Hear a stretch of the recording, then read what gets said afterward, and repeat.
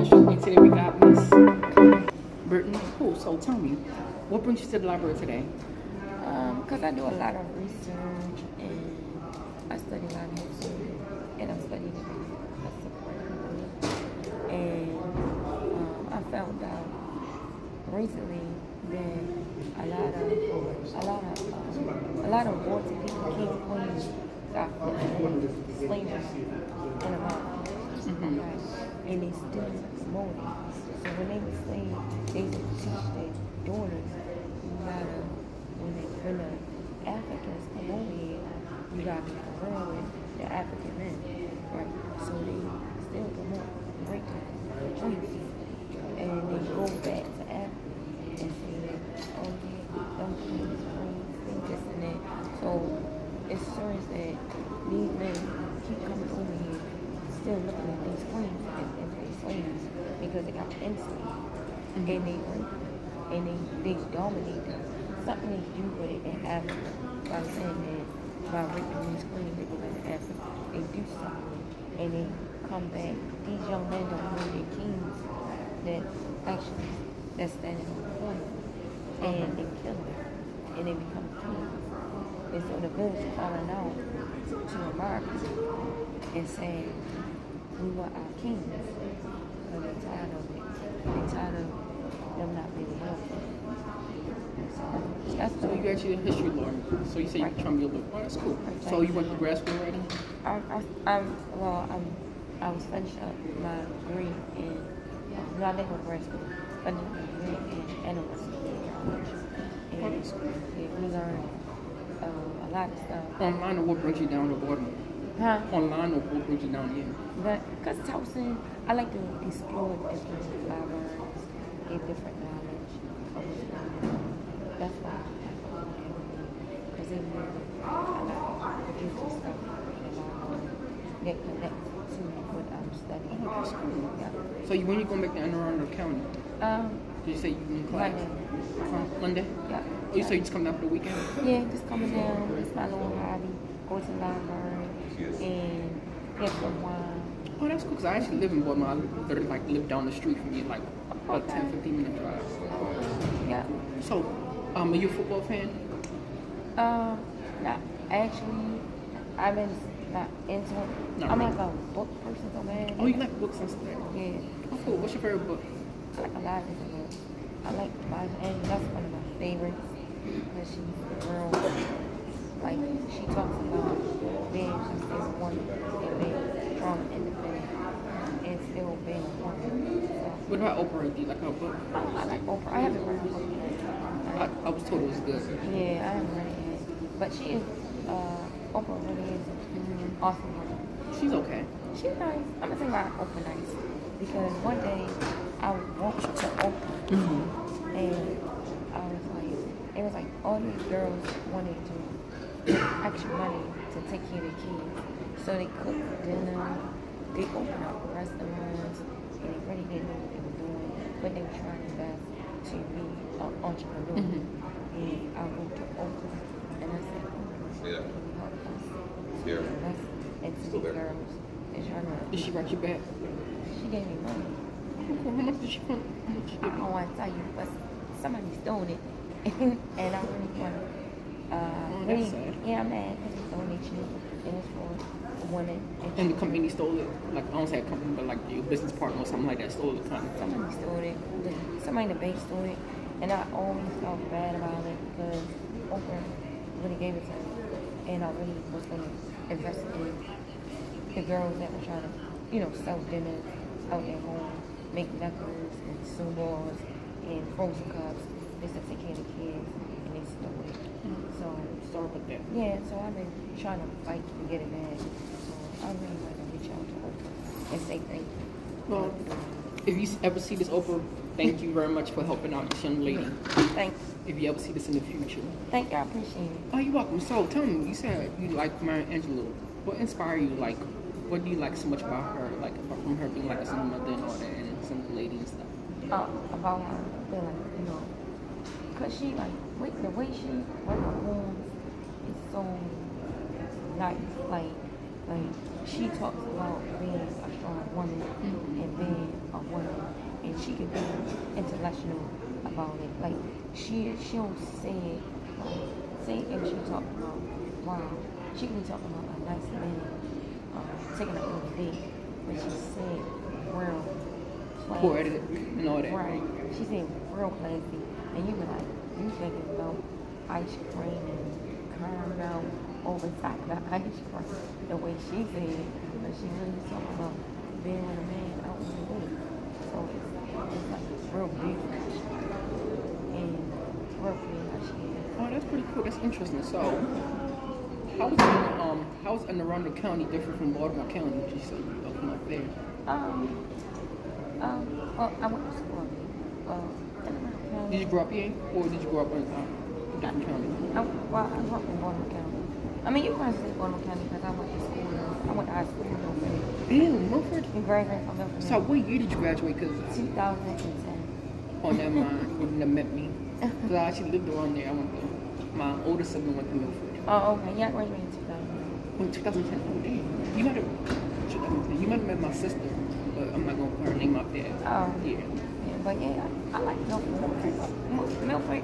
The reason why I like the Milford, because I was going to a city school and it was like Western Valley, and I transferred to Milford because of the train. They had daycare. They had because when you in all those. Yeah, they got nursing and stuff like that. They got like building, construction stuff. They got a lot of different stuff to offer. And trade. And sometimes it's better to take up a trade class because when you in college, you can have extra money if you have a trade. Yeah, that's true. Like I went to Towson, and it was okay my first 2 years. Then it went downhill because the superintendent at that time I was in high school, we zoned it so the kids from the Alameda and upside city started coming up there, and it was a magnet school too. So kids from all over Baltimore County were coming up there, and it just went downhill basically my junior and senior year.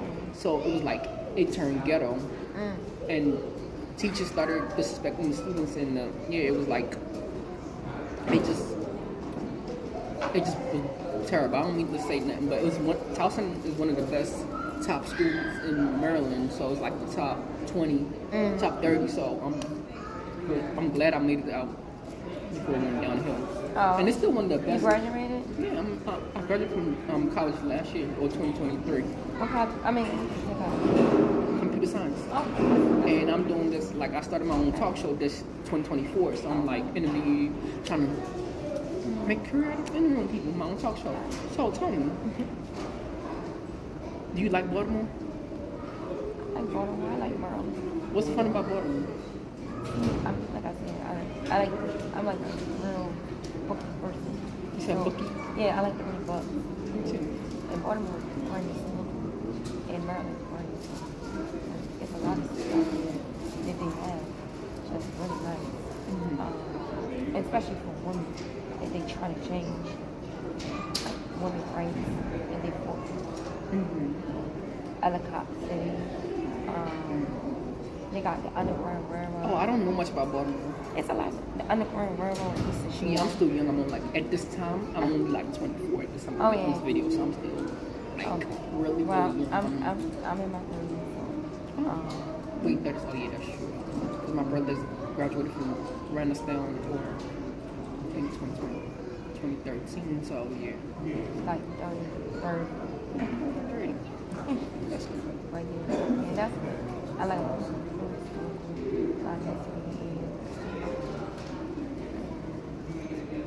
A lot of stuff. It's a lot to offer. Oh, it is. So, quick question: do you dance or act or anything like that? I do. I used to teach for 10 years. Little children. You teach what? Little kids. Oh, you teach for what? What subject? You say you 10 years teaching. dancing or what? Different subjects. You were a teacher for 10 years, and then you retired. Retired in 2014. 14, I think you graduated high school in 2013. 10. Graduated. Oh, 10, and then I retired early because I had to. Like, I'm pregnant and you got married and had like a whole kid. Right.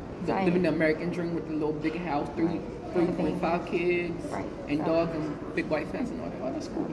So I decided not to teach anymore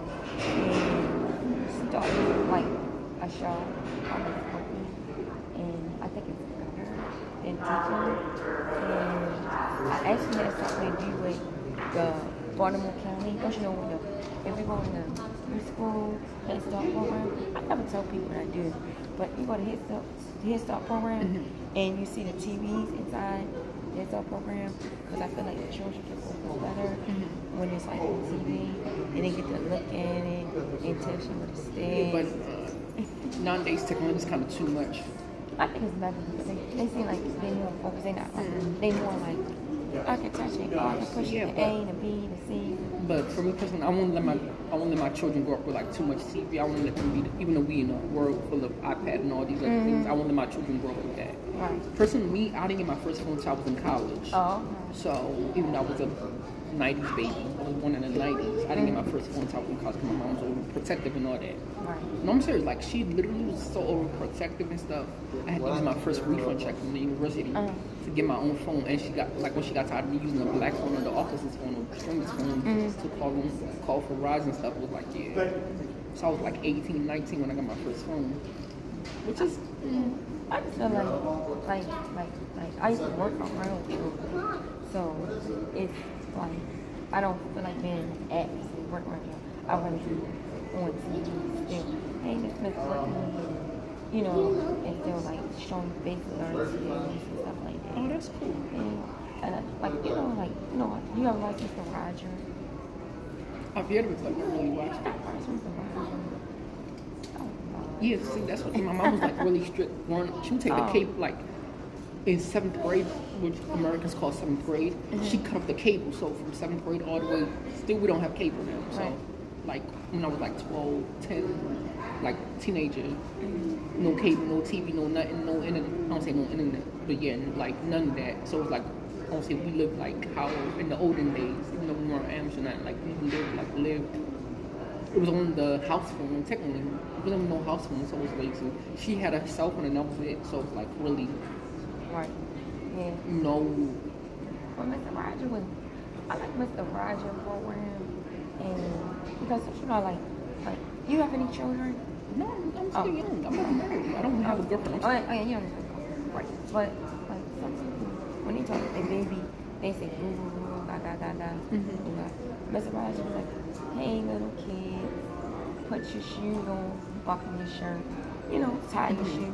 He teach you how to tie your shoe and stuff like that. Yeah, I was told about it. I was told it was a great show for children. Yeah. And Barney and all those shows that I kind of missed out on. Oh.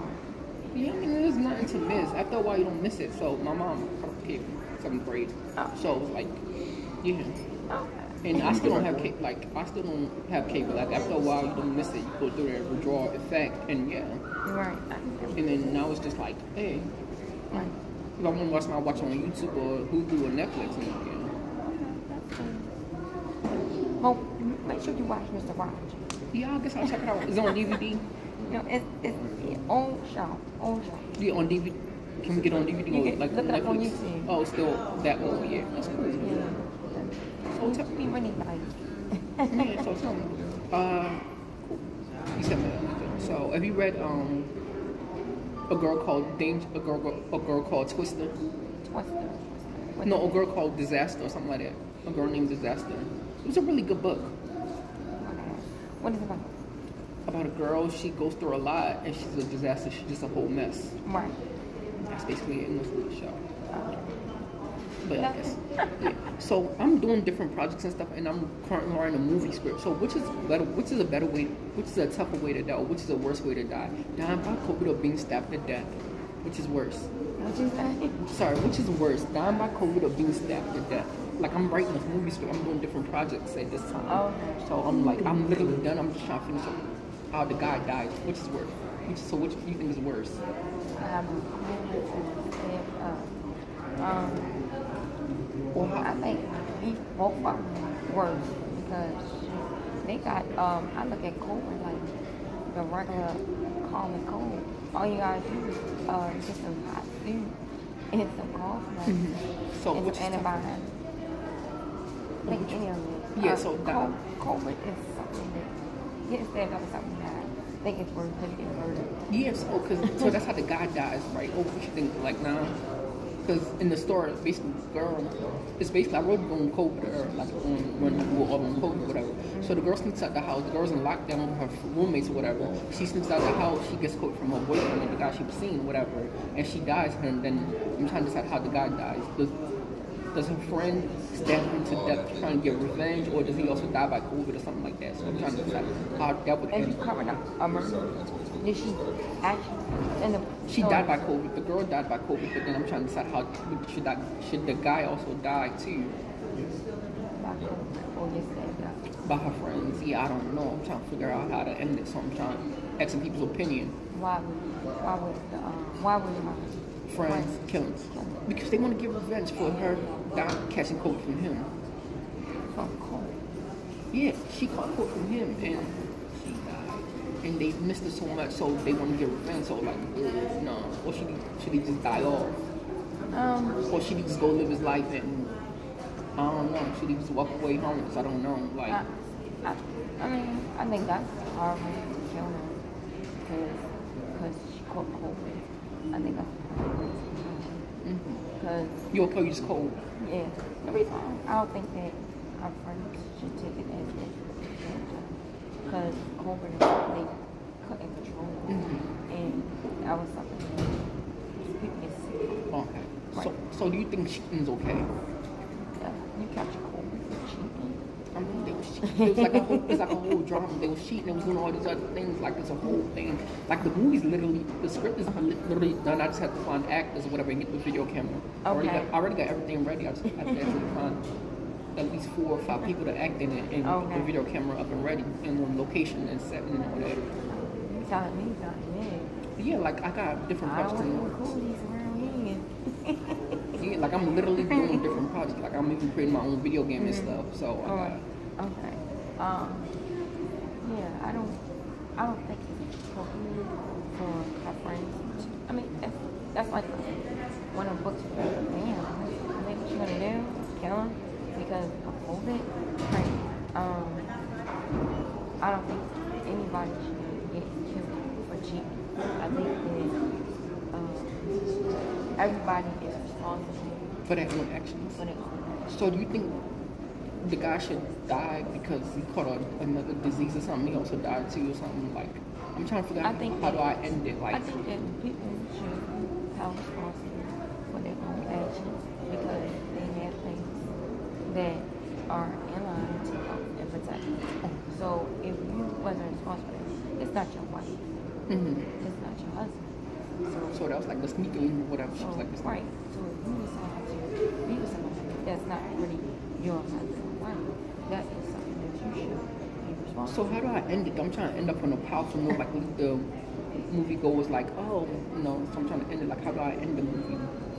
Like she did die. So just Do end they it with her know? dying? I think that you should. I think it should be a assumption going on there. Like I think instead of saying everybody knows she died from COVID, I think that Like she the was police so think. sick. She not hot. She got and she had pills. She had treatment, and she was sick. Nobody was wrong, and her friends could assume that he did something to her. And sleep there and then like that. And he gets killed for nothing. And the whole time it's just horrible.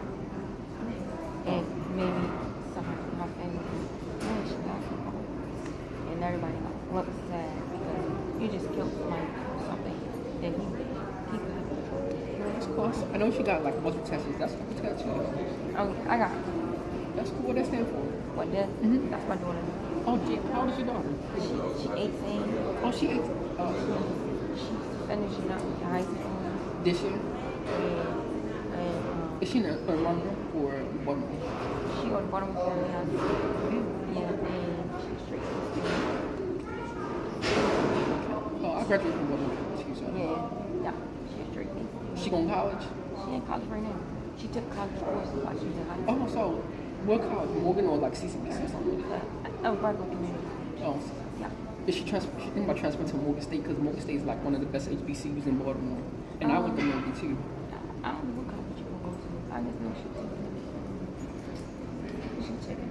I told her to look up something. Engineering. Technology. Or something. What about the other tattoo? I know she got multiple. You know, I'm sorry. On your arm, right there, on your shoulder. Oh, it's a whole bunch of stars. Oh, I was supposed to kind of. That's stars. Oh, that's cool. What they stand for? This stars. I always feel like I'm a star. Oh, that's cool. That's interesting. That's it. Ain't nothing. Well, thank you. Yeah, thank you for your time. So, last question. I'm just gonna make this on the spot. Can you sing? No, I cannot sing. Can you act? I'm good at that. You said you're willing to act. Yeah. Oh, cool. So thank you. So I guess once I get everything settled, if I can use you for the month or for the girl that dies of COVID or something, I don't know. Well, how you feel about down COVID, like you said earlier, reading the girl that sneaks out, whatever. Oh. Because yeah, that's basically the main character, and I need people. So. I mean, I took up acting. I took up public class, acting. I mean, if you want to, I can show you the script later after. Okay, that sounds pretty interesting. The girl died from everybody killing the man because yeah, like and I'm actually publishing a book too. My plan was actually get a little money, publish the book, get no rights, and then start making a video. It's what? It's not real. No, it's based. I don't say based on a true story, but not really. Happening like I mean, that. yeah, because people were locked in during the COVID era, so a bunch of people were like locked in and stuff. So it could be based on a true story. We don't know yet. Or I'm not telling yet. So till the movie come out, which will be probably. By the way, it's going to be early 2025 or late 2025. Okay. I'm definitely not pushing that's 2026. But yeah, because I need to get this done. Like I wrote the movie script in 2019. Thank you very much, Miss. Okay. And if you wanted to redo the video, if you need an editing, Oh, that's what I'm going to do. I'm going to take out the